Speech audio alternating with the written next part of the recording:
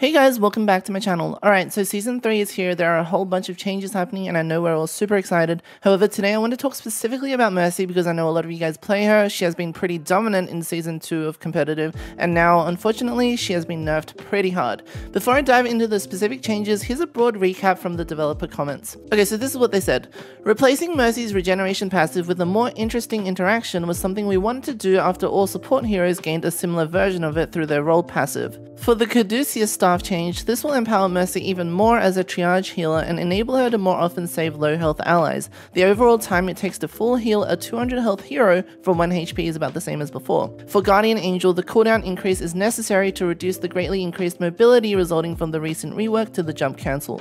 It enabled Mercy to quickly launch herself long distances in any direction and be overly evasive for such a short downtime. Okay, so there's quite a bit to unpack here, but let's start with the Guardian Angel changes because this was definitely hit the hardest. So the cooldown on GA has been increased quite significantly by an extra second from 1.5 to 2.5 seconds. This means that it's now much harder to escape your enemies during a teamfight and positioning becomes more important and less forgiving than before. On top of this, backwards GA now moves 20% slower, so this is a huge nerf to Mercy's movement. Frankly, I'm quite annoyed by these changes because, as I've mentioned many times before, Mercy's movement is the one thing I really enjoy about the hero, and now it feels slow, clunky, and nowhere near as satisfying to use. Sure, this might make Mercy easier to kill when you're on the enemy team, but that was never really the problem with Mercy in the first place. If you recall recent discussions about Mercy, the focus has really been on whether damage boost or res was healthy for the game, and how it would be best to rework those abilities. Surprise, surprise, none of these have been tweaked in this round of balance changes. I think this nerf really affects her mobility and survivability, which is one of her strengths compared to other supports and will probably impact her viability in the meta. Moving on, Mercy's healing has also been changed so that her flat healing rate has been reduced from 55 to 45 HP per second. However, the healing is increased by 50% for allies under half health.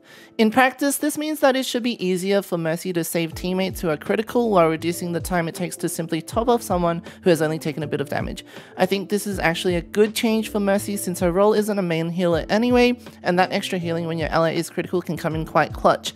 As the devs mentioned, the overall time it takes to heal someone from 1 HP is about the same, so this isn't a game-breaking change by any means. The last change is to Mercy's regeneration passive, which has been replaced by a new passive ability called Sympathetic Recovery. Whereas previously Mercy would receive more passive healing when not being damaged, she now instead heals herself for 25% of the healing done instead. I think this is also a good change in that it gives you a bit more control over the character and can be useful in situations where, for example, you're in the middle of an intense fight and you need to stay alive without immediately running for cover to passively regenerate health. All in all, I think the changes to Mercy's healing aren't bad and can actually make her job as a healer easier in certain situations. However, this is just completely overshadowed by the GA nerfs, which just makes her feel much more slow and clunky to play. In my few practice sessions on the test server, I felt like I was much more of a heal / damage boost bot than before, and almost like something was weighing me down and I was just so much easier to kill. I really hope they revert these nerfs or at least give her another movement mechanic to compensate because she feels awful now, and I think I might stick to Kiriko or some other support if she stays this way.